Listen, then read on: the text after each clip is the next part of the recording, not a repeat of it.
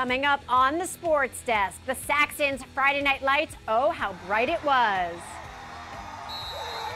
The Torrance showdown between the Tartars and Spartans showed off some mad skills and a mad score. And Bishop Montgomery gets its first dub on the gridiron. We will take you there. We'll also take you to the Shoot 360 basketball court with the kids. Crashing a practice with the West High Track and Field Squad. To volleyball we go with South, West, and Torrance High. And you know it, ECC, they just keep winning. Pioneer League matchups in boys water polo, we've got them. The Lady Tartars and Knights tee off, plus those Knights have claimed 2 Delray League titles already. We'll tell you in which sports. We've got the who, what, where, when, why, and how. Let's get things started right now.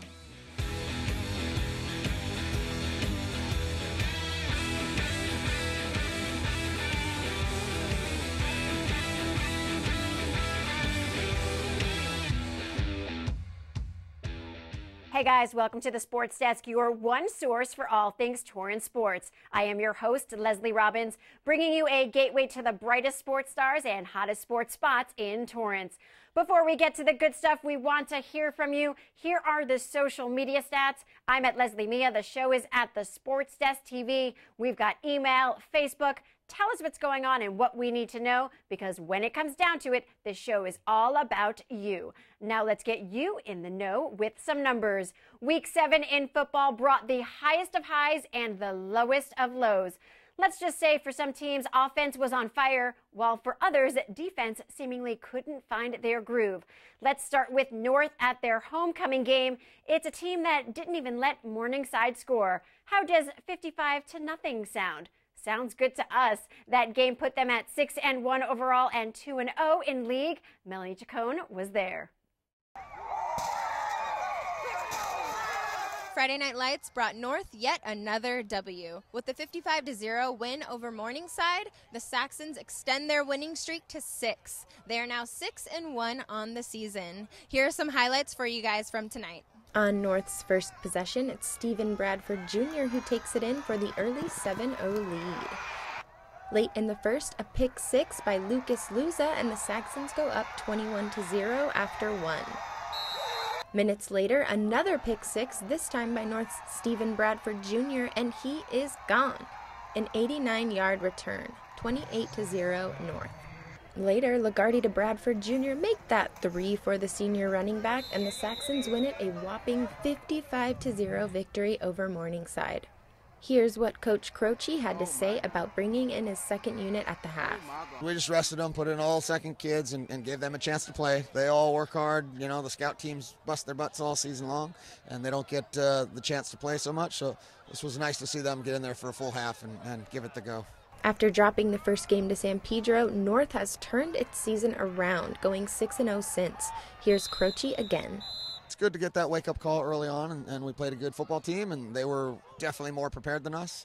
And then our kids have been consistently improving, and that's our goal each week, just get ourselves better, no matter who we're playing. It's the homecoming game and another whiteout game here at North High. So this is our tailgate party that we're having here. It's part of the homecoming festivals that we have going on. And here, what we're doing this year is we're doing something called the Rise of the Saxon Nation. And what that is, it's our little way of Booster Club to be able to bring the community together. And we're going to continue to do this, and I'm looking forward to the next one we're doing, and especially as we go on through playoffs. And I really, anticipate that this whole parking lot is going to be full. That's one good thing about how we have is how the setup is. The location that we have an entire parking lot dedicated for this tailgate, and we have the community that supports it that's going to want to be part of it. A few miles across town, we witnessed a Torrance area showdown between the Tartars and the Spartans, where South completely demolished Torrance. Like the Spartans' defense didn't even let Torrance score at all, as in 64-0, which puts them at 4-3 overall, 1-1 in league. Justin Thompson has the highlights. Thanks, Leslie. Lots of smiling Spartans here tonight at South High School for their homecoming game against Torrance High. And wow, was South fired up. From the fans to the players, they really wanted this one, and the team delivered. We'll get to the highlights right now. Torrance got the ball first to start the game, and the Tartars were driving down the field until this fumble gave the ball and some early momentum to the Spartans. And South took advantage a few plays later on this pass from Drew Nash to Bryce Caulfield. Bryce takes it all the way to the house and gives South an early 7-0 lead. High snap, but another easy touchdown for the Spartans, this time senior Cade Barger, showing off his speed, racing to the end zone and putting the Spartans up 14-0. On to the second quarter, where it was Bryce Caulfield again, this time a 95-yard touchdown, catch and run, unbelievable. And just like that, it was a 21-0 game. Drew Nash with his 4th passing touchdown of the half on this perfectly placed ball to Cade Jones. Here's Drew talking about his last homecoming game, where he threw 6 touchdown passes. It means a lot. I just do everything for my team. I don't do anything for myself. This is all for my team. You know, our goal this year is get to playoffs, make a deep run, and I believe we can do it. Well, they certainly can if they keep firing like this. The defense came up with 2 pick sixes to end the first half. After the game, DJ Palma, the leader of the defense and the homecoming king, shared his thoughts on what makes this Spartans defense so special. It's just the mindset of not letting anyone pass you. It's just a lot of hard work, determination during the week. We put it all in the field during practice, so we know exactly what to do on game day. Another beautiful touchdown pass from Drew Nash in the second half would extend the lead to 57, and Jackson Fish would put the finishing touches on this one with a nice 10-yard touchdown run to make it a final score of 64-0. Here's what South had to say about their best win of the season. We played hard, we played fast, we played physical, and it was just a great game for us tonight. I saw my entire team working as hard as they could, and we took this loss last year. We took it pretty hard. We saw this game on our schedule at the beginning of the season, and I knew we wanted this win, and we got it tonight. We're really proud of the kids. They played hard. They got us last year, and we kind of regret some of the things we did out there in the last one, so we thought about it. I'm not going to lie and say we didn't think about that one in the offseason. So we had some extra motivation because of last year, yeah. Defense is my thing, so obviously when you pitch the shutouts, they're great. And as I said, that the one thing I got to give these guys credit for is we bend and a lot, but a lot of times we don't break, and our back secondary guys are awesome. And then we just have a knack for forcing turnovers through all 3 levels of our defense, and that's why I told them at halftime. I said, for whatever reason, like, it's proven now after 7 weeks that these guys know how to turn the ball over. So it's pretty exciting to be a part of. And the Friday night lights were shining super bright over at Bishop Montgomery, finally, as the Knights got their very first dub of the season, and it was close, 33-28 against Pioneer, which puts the Knights at 1-6 overall. Cameron Stelly has more. It was homecoming night tonight, and you could feel the energy in the air as the Knights went head-to-head with the Pioneers, resulting in Bishop Montgomery's first win of the season. Bishop Montgomery looked like a different team in Week 6, taking control of the game early when quarterback Matthew Cortez finds Brenton Hewitt for his first TD of the night. Pioneer isn't able to respond, and it's Knights ball again. Later in the second quarter, Hewitt again taking it to the house, bringing the lead 19-0. But Pioneer doesn't stay quiet for long when Andrew Franco breaks free from defenders and gets the Titans on the board. Then a muffed punt from the Knights sets the Titans up for their next touchdown, making it 19-14. Both the Knights and the Titans get one more TD before the half.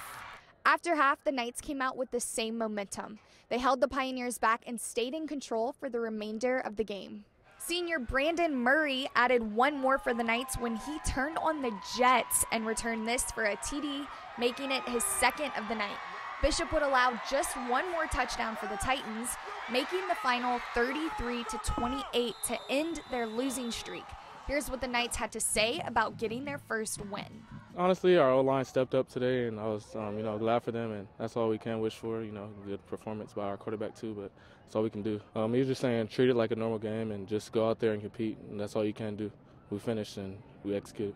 We're definitely satisfied with the way we played tonight. We got our stuff quicker. We got the offense going, got the defense going towards the end there. The offensive line definitely stuck up there at the end. Getting the first downs, and the defense definitely proved that they're contenders this year. Well, all season we've been getting a little bit better, and it all kind of came together tonight. We played physical. I think we did most of our assignments well.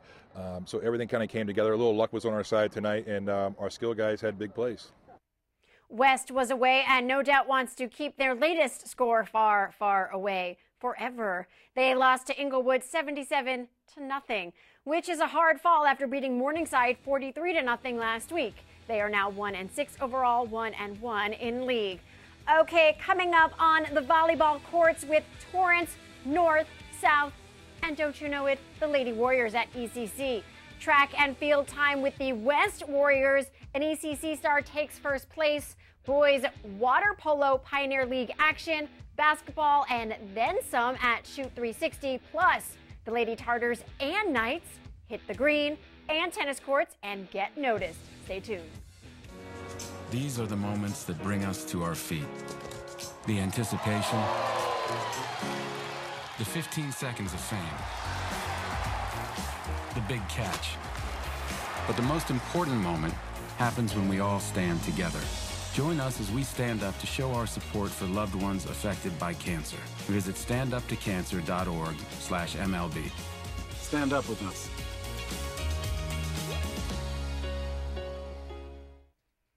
Welcome back to the Sports Desk. Lesley Robins here. ECC volleyball continues to dominate the community college circuit. Currently 6-0 in conference and 11-4 overall. These Warriors show no signs of slowing down. Here are some gems from when the Warriors won its 6th straight game, staying undefeated in South Coast Conference play with a 3-1 victory over Pasadena. Michaela Clark and Jocelyn LaCroix led the way offensively for Elko as they went for 17 and 12 kills respectively. Clark posted another double-double with 11 digs, and Caitlin Donatucci dished out 38 assists in the victory. This team would go on to beat East Los Angeles 3-0 2 days later. Crazy good. Girls volleyball is in full swing in our high schools too, of course, and just our luck, we were courtside as the Lady Tartars recently swept Morningside in killer fashion. Justin Thompson has the highlights. The Torrance volleyball team in action looking to defend home court against Morningside, and this one was all Tartars from the get-go. After 17 points of play, Torrance enjoyed an 11-6 lead and never looked back from there, dropping only 3 more points the rest of the set for a 25-9 victory. More of the same in the second set, with the Tartars dominating the whole way and winning this set 25-8. And finally, Torrance closed it out in the third set with a 25-7 victory, making it a clean sweep for the Tartars over Morningside. After the game, team captain Francesca Aguilar shared her thoughts on the night, shouted out her teammates, and pointed out some areas the team could improve. In the beginning of the season, we weren't really communicating with each other, and I feel like we're more as a team, but we still need to work on things. We were just focusing on trying to play well and keeping the ball in play. I would say Emma, her hit, that was the hardest hit I've ever seen, hit all season, so I was really proud of her today. I thought Rhea did a good job just passing balls today. She's doing great, yeah. I feel like we need to work on coming together more and just working together as a team. Earlier in the week, Torrance swept Inglewood as well 3-0. They are now 9-9 overall, 5-3 in league. It's volleyball time at West High with 2 eager and upcoming teams in the Pioneer League facing off. No, they aren't varsity quite yet, but they're well on their way. The Frosh Soft West Warriors taking on the South High Spartans. We pick things up in the second set where after 16 points, both teams were all tied up at 8 apiece. A very evenly matched affair that continued for the whole set, but finally at 18 all, the Spartans started to pull away, winning 7 of the next 8 points to win the set 25-19. So on we go to the decisive final set, where South jumped out to a 10-5 lead. West fought hard the whole way, battling back to 13-17, but ultimately fell just short, and the Spartans would pull away to secure the victory with a final score of 25-17. South and West varsity teams are both powerhouses in the Pioneer League, with South boasting a 17-7 overall record and West standing strong at 13-8 overall so far. South won the varsity matchup as well on this occasion, sweeping West 3-0. And over at Bishop Montgomery, the varsity Lady Knights first swept St. Anthony 3-0 and then beat LaSalle 3-1. Those stats and a killer season helped solidify the Lady Knights volleyball team as Del Rey League champion. Congratulations, ladies. And more accolades must go to the Lady Knights tennis team, who also just won the Del Rey League this week. I knew I was watching that team all season for a reason. And one more shout out to the Bishop Montgomery golf team, those ladies are killing it. They just grabbed their first win of the season, beating St. Anthony 265 to 264. And staying on the green, congrats are in order to the Torrance High golf team and Coach Carr, of course. Once again, they recently just came in second place at the Ayala tournament.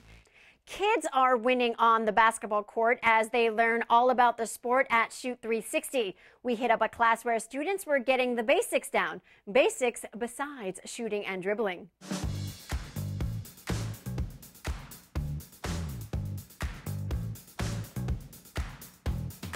We've got a little group class going on today for movement, stability, and agility. So we're gonna do a lot of stuff for balance, our core a little bit, ankle stability, stability on one leg, jumping off one leg, 2-foot stuff as well, because you know, a lot of basketball you're jumping off one, so we want to make sure the kids are strong and ready to go once the season starts. But we're going to do a little bit of line drills at the beginning, which you jump over the line and try to go as quick as you can to improve your footwork. We're going to do some ladder drills. We're going to do a little bit of ball handling on the ladder as well, which is a little different, more basketball specific. We'll probably do some lunges, some balance work, a little bit of core work, and call it a day. Today we've got 7th and 8th graders. We try to start at the fundamental level here, so if you're, first time player coming in the door, we're happy to work with you, break things down, explain it from the basics, so you don't really need any prior knowledge base, but it would help. One kid we have in this class, specifically Christian, he was pretty much a brand new player when I came here, and he's made huge strides in a few months, so that's fun to see. We just worked on our stability, on our legs, our movement, our speed. It really helped us as how we grow as an athlete. It just helps me improve my stamina and also our speed. You can really feel stuff hurting a lot. I think I pulled my hamstring while doing this though, but yeah. The more difficult part is the stuff that you don't know. So the first time doing your between the legs or first time doing a specific stretch, you seem to mess up a lot, but once you get used to doing it, then you'll get more accustomed to how to do it and how to improve on doing that specific thing over and over. And it's just a good way to connect with everyone and also to help your body grow as well. The movement and stability, agility one is really fun to me because you get to move around. You don't just play 1v1s and stuff. You just move your feet a lot, run, catch and stuff. This practice was really fun. When Coach Joey's always here on the court, he always makes it fun. Okay, coming up, water polo, a double-header rivalry matches. We are there. It's track and field time at West High, plus an ECC Running Star takes first place. Stay tuned. I pledge. I pledge. I pledge to treat everyone with respect. Respect and dignity. I will not tolerate discrimination or harassment of any kind. I will speak up. I will speak up whenever I know discrimination is happening. And I will stand up. Get up. Rise up. For victims. Take the pledge at risetowin.org. Welcome back to the Sports Desk. Lesley Robins here. Boys water polo is what's up this season. And now that we've got some league matches on the schedule, I say bring it on. To the Torrance Aquatic Center we go with Melanie Chacon. Thanks, Lesley. We've got a doubleheader here today at the Torrance Aquatic Center between 4 of the Torrance high schools. First up is North High taking on Torrance. After that, we'll follow West versus South. The first game started off aggressively between the Tartars and the Saxons with some good shots on goal and nice blocks by both keepers. This shot by Jason Buntgen would give the Tartars an early 1-0 lead. A long pass from Torrance keeper Jet Hayes to Armando Mendoza, and the Tartars score again. Back to back, it's Hayes to Mendoza again, and the Tartars lead North 4-0 after 1. In the second quarter, North's Nathan Lee would put the Saxons on the board, and it's 5-1 Torrance at the half. The Saxons would put up a few more points in the third and fourth quarters, but the Tartars dominated the game and ran away with a 15-5 victory over North. Our goalie did a great job as always, Jet Hayes. He's really solid. He has really great passes. Today he had some really great passes that actually got to assist into the goals. Also Armando Mendoza, he's our captain, and he had some nice shots. So we're nearing the end of our season. We only have 6 games after today. So we have all of the rest of our league games, which is South, North, and West. And then we also have one other game against Milken, who we've already played this year. Our performance was mediocre, but this was more about the experience, about having some fun. Versus North, we know that we should beat them, with all due respect. So this game was more about making a statement. And you can tell West this, but at Torrance Water Polo, we're not about making statements with periods. We like to end our statements with exclamation points. So that's why I made that shot at the end. I'm over 100 blocks now this far into the season. But that really hasn't been me. It's been more of our team and our defense. They've been getting me good looks, good opportunities to get saves. And water polo, it's all about your defense and how they make you look. Our first league win is always good because it's a good start to the league, obviously. We've definitely been putting more work in during practice, so it's showing during the games with the wins. We're feeling good this season, though. Very good. We've slowly become more like an actual team. We've been getting everyone involved, and I like that because it's a sport of water polo. It's a team game, not a one-player game. And the more we do that, the better we're going to get, so that's what we got to do. To the next game we go. It was a battle between West and South, West taking a 4-1 lead by the second quarter, but South fought back and made it 6-5 Spartans at the half. A penalty shot for South is blocked by West's keeper, and the two teams fight on. For the Warriors, Isaiah Garcia is open, and he shoots, and he scores. On the other end, South's Yusuf Gobran finds teammate Justin Gamaki, and he'll go right over the keeper, and the Spartans win 11-9. I think they did amazing. They finally started to play as a team, helped back on defense, and they kind of were lacking in taking shots in the beginning, but they finally started to put them away towards the end, so it was nice to see. We started off our season with a loss against Culver City, I believe, and that was a little bit of a downer, but since then we've been building and improving, and this kind of just is another stepping stone for us moving forward. I feel like we did amazing. We did a lot better than our last games, even though we did win a couple of our last games. We really worked together. We worked on our drives, our counterattacks, and I'm really proud of our defense. They're a really good team. They started off really strong, and we weren't expecting that. But then we got used to their momentum, and then we caught up to them, and then we won. I feel like we did pretty good. We played a lot better, like more of a team game than our last games. We improved a lot on defense, did a lot better on offense. Putting away more shots, definitely. I wasn't on the team last year because I'm a freshman, but I know that they lost, so this was a good win to get over them. Gives us a lot of momentum, seeing that they're probably the best team in our league. So after this win, we have a lot of momentum going forward to beat the other teams. Staying outdoors, the track and field team at West has been making all sorts of headlines. Take a look at this. Currently ranked number 4 in Division II in the state, West Torrance. This group just attended the Clovis Invitational, one of the biggest meets in the state, where they ran the 12th fastest time out of 247 varsity teams. Incredible considering they were running with all the top teams in California. And a few days later, we paid a visit to West to check out what a practice entails. Cameron Stelly has the story. West High Boys Cross Country is off to the races this season, and things are looking pretty good. This year's team is the best the school has had, so good that they have guys breaking school records. Junior Josh Murray, the guy responsible for breaking these records, is seeing his hard work paying off. I feel like breaking the school record is definitely a big milestone in my life.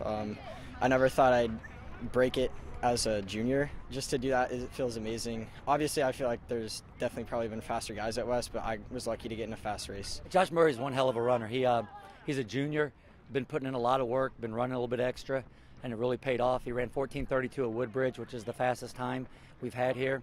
Whether or not that's the real school record, we don't really know, but it's the fastest anyone's run. Murray believes preparation at practice has been the key to success this season. We'll have easy days and then workouts, so usually easy days are like 8 to 9 miles, and recovery days too.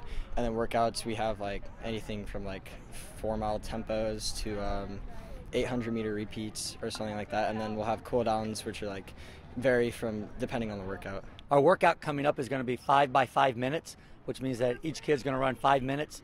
at a really, really good pace, take a 3-minute break and do it again for 5 times.